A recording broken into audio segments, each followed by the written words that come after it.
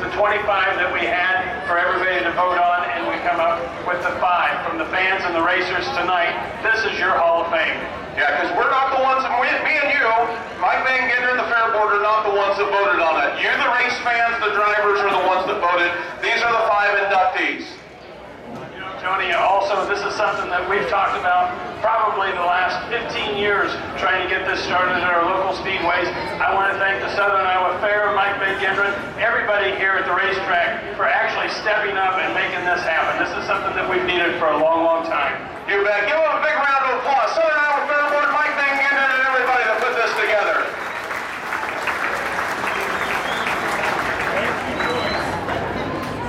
Boy, I'll tell you what, this is tough. Our first candidate going in the Immortal Hall of Fame lost his life in a vehicle accident. Was a very talented driver, a driver who won a lot of races, who earned respect from other drivers.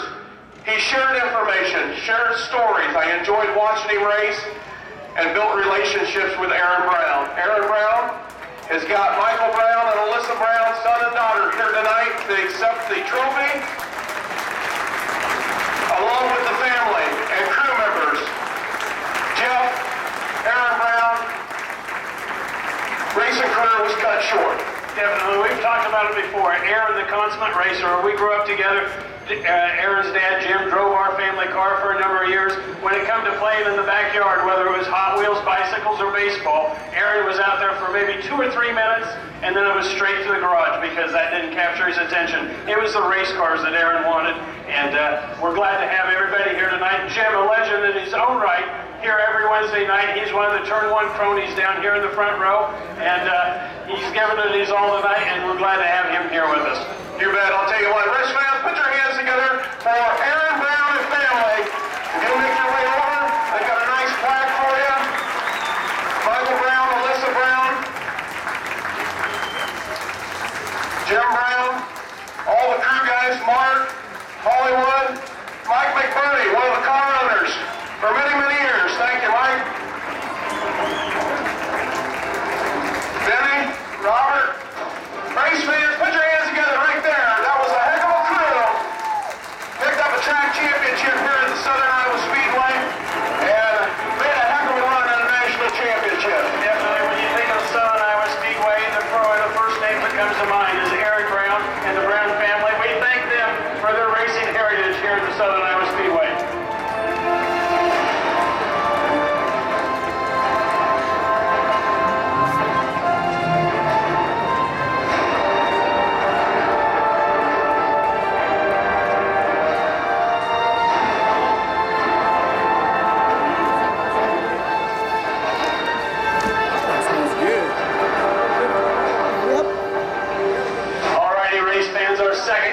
Tonight, we seen his son pick up the feature win right here last night for the Hawkeye Dirt Tour. Randy Schroeder and family, they've been a member of this speedway for a long, long time. He's built cars here, he's raced cars here. He's raced against his brother on this speedway, and I'm glad to say I raced against him too. We got with us tonight Randy Schroeder, one of the few men that ever picked up a track championship on asphalt and dirt in the same season, and his heritage goes here tonight. He's accompanied by his mom and dad, his wife, some grandkids, and his son and daughter. We have him with us tonight, Mr. Randy Schroeder. Randy, we want to thank you. Congratulations to you. I'll tell you what, to earn a championship on asphalt and dirt, that's saying something right here in the Hawkeye State. Yeah, it was a pretty big honor. Well, I'll tell you what, you got a lot of family, a lot of friends here. We enjoyed watching your race. You drove for Jim Hughes on your ending of the career. You actually run some late models. You got anything that sticks out in your mind, the most memorable thing besides tonight? Oh, no, this is about Tom's.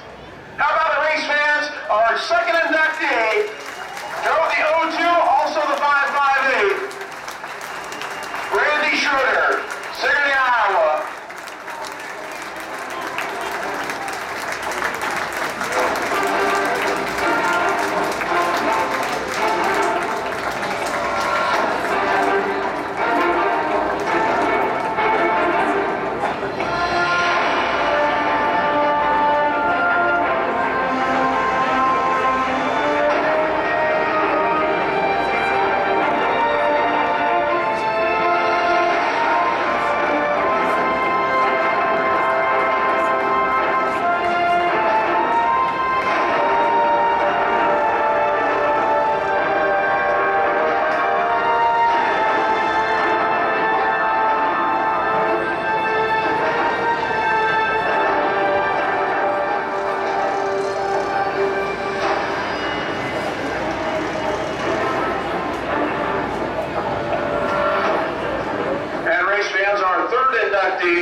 family from Washington, Iowa. Watched him race right here at the Southern Iowa Speedway, also the Eldon Raceway, also 34 Raceway Park. Run a late model, started out kind of in the Sportsman Series, I think, moved into the late models, and then actually run the modified. I remember you most for running the late model down at 34 Raceway Park. Jeff probably remembers some stories when you were started out in the Sportsman division, but always carrying the Banks TV logo on the side of the hot rod, also Capper Ford, and my last memories of you was actually the red car that Brandon's got on this shirt right here. Was always a sharp-looking race car. Drove for Dave, Subway Dave, and just a true class act. Always, I nicknamed him the legend, Denny Banks. So, Jeff, tell us a little bit about Denny Banks from your racing history. You know, I remember Denny was one of the first guys to campaign the IMCA modifieds in our area. Come out with the old leaf spring car, had many, many feature wins, and passed it on down through the lineage of different drivers as it still made its way through the career of the dirt tracks. But Denny, former promoter at the Wapello County Fairgrounds, you gave me my first job here in auto racing, and I thank you for that, and I'm still here today. But definitely good competitor. You still have a racing lineage with Brandon going on. He still carries the 22. You got both your daughters. I see Marion Sherman in the back there. Your brother-in-law. He also competed in one of your former cars out here at the Speedway, campaigning the 76. So, Marion, it's good to see you tonight also. Ladies and gentlemen, Hall of Fame candidate and inductee, Mr. Denny Banks. Denny, congratulations to you.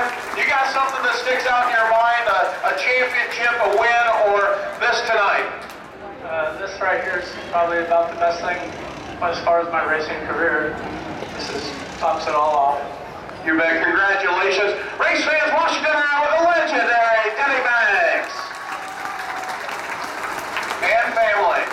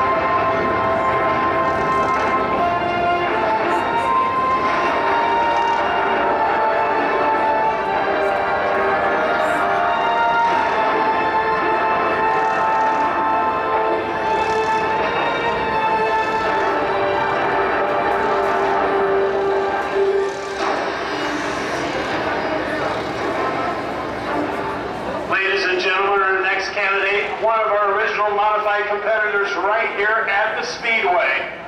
He campaigned the #1 car for many, many years around central Iowa and southeast Iowa. Always the bright yellow, fluorescent orange front. You've seen the family colors here tonight with Billy Jr., Greg Davis, and Kendall Davis sporting the family colors tonight. Also, many other cars, also the Summit Racing colors, as well as the Valvoline colors for the Stock Car Magazine car many years ago right here at the Speedway. One of the original IMCA modified competitors, many feature wins. I was glad to campaign against you myself, pitting back there in the back row. One of the legends of the Speedway here tonight, Mr. Bill Davis Sr. Bill Davis, I'll tell you what, every time you showed up at the racetrack, you always had the sharpest looking race car with the chrome Nerf bars, with the always straight looking body, always running up front, picking up championship, and do honor you. Also, it's nice to see the family tradition carrying on with the grandsons and relation, the family coming down to join you tonight. Congratulations to you. Thank you. Thank you, everybody, for holding the forts, and I think it's really a great deal to be doing this. You bet. How about race fans? Bill Davis Sr.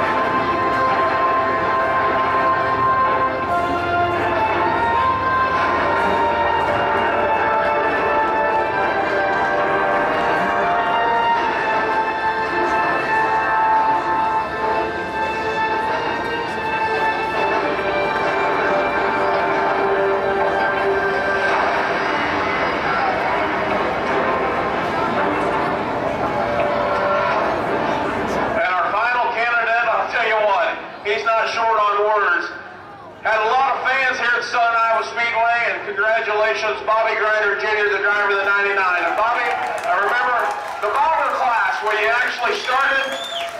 Junior in high school is what they said. You moved from there into the hobby stocks, you moved into the stock car ranks, you run some late models, and I'll tell you what, it was always interesting watching you race, Bobby. They called you the Intimidator. You picked up a national championship, you sold a lot of motors, you made a lot of other people go fast. You had a heck of a crew because I guarantee it, you guys were always in the shop working on putting another motor in that race car. Jeff Kropp, I know, traveled with you for 1 year, I think, maybe a couple years. And the most memorable is actually loading out your shop to somebody that raced a stock car with you. And actually that night, that driver pulled in and claimed your motor, and he raced out of your shop. And I remember that one. But Jeff, tell us a little bit about Bobby Grinder Jr. You know, I think it all happened once upon a time ago down at the Wapello County Fairgrounds, about 1990, I'm going to guess, maybe a little sooner than that. Had a couple demolition derby cars and big classic cars took to the big half mile, and you started out your first oval race in the demolition derby car, and I know a lot of your competitors will say that you finished your career in the demolition derby car. But that's not actually the case, Robert. You was a rough and tumble competitor, and you took your racing very seriously. Love you, hate you, or hug you, you're a champion, and you'll always be an IOCA champion in the stock car division, and we thank you for putting Southern Iowa Speedway on the map for the stock car division. Robert, something I gotta say, watching you run your last race, and it's always tough to hang the helmet up. You got 2 kids that you're spending a lot of time with, but that night I watched you, or that afternoon I watched you pull up. You did probably one of the best burnouts I've ever seen, and it's always tough to call it your racing career.